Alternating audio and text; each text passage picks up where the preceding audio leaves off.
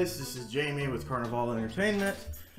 Today I'm going to give you a quick little video. I have decided to eat the BTS meal from McDonald's.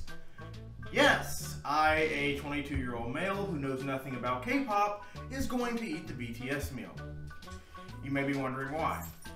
Well, for starters, everyone and their mother has tried it at this point. And secondly, I'm a sucker for novelty. I know nothing about BTS, as I said, I know nothing about K-pop, but food is food. So, let's give this a shot. Got French fries. Don't worry, I'm not going to be eating the whole thing, just giving you my thoughts on each item. Chicken McNuggets. And sweet chili sauce. And Cajun sauce. Strange it's called Cajun sauce when it has Korean writing on it, but hey, what do I know?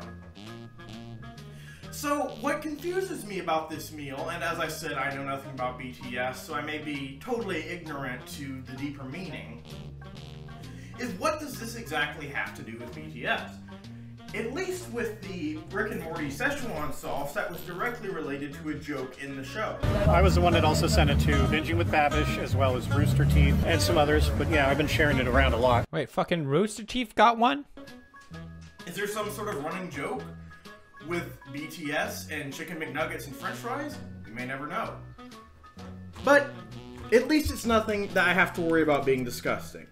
So we're going to start with the Cajun sauce, and I'm going to try it with a Chicken McNugget. Suppose that goes without saying, but whatever.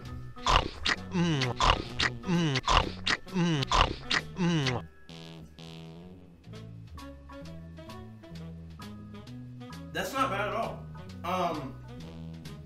It reminds me of the sweet and sour sauce, which is what I always get with my Chicken McNuggets. But it's got a slightly bigger kick to it. Yeah, that's not bad.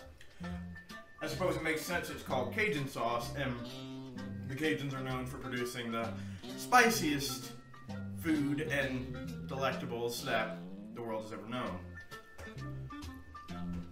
Now I'm going to try a Chicken McNugget with the sweet chili sauce.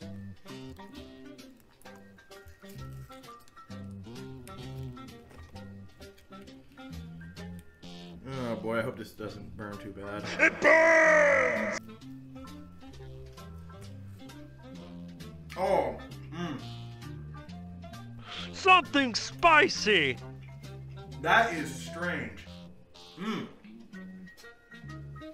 It's this weird chimera of, like Tabasco sauce and just like sweetness. I can't really describe it, but it tastes a lot like Tabasco sauce, just sweet. It's actually less spicy than the Cajun sauce, so that's actually kind of ironic. I was expecting the opposite, but what do you know? Then, fries are fries. I don't think this will matter, and there's no special sauce. I'll dip it in these sauces just to see what happened. One on each side, Darth Mauling it.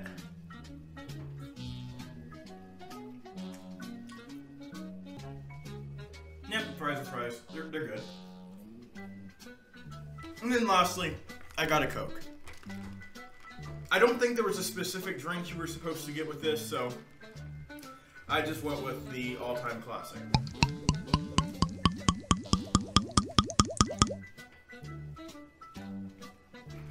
No surprises there. Alright, so I don't really know what to say beyond that. Again, I don't really understand why this had to be the BTS meal. I suppose McDonald's is just jumping on the bandwagon, hoping to attract teenage girls to their brand. Essentially selling a Happy Meal for the excited teenage girl. Demographic, I suppose. I don't really know. I don't know what makes this special. Again, you could get this any time of the year, except for maybe the sauce. I think that might be unique.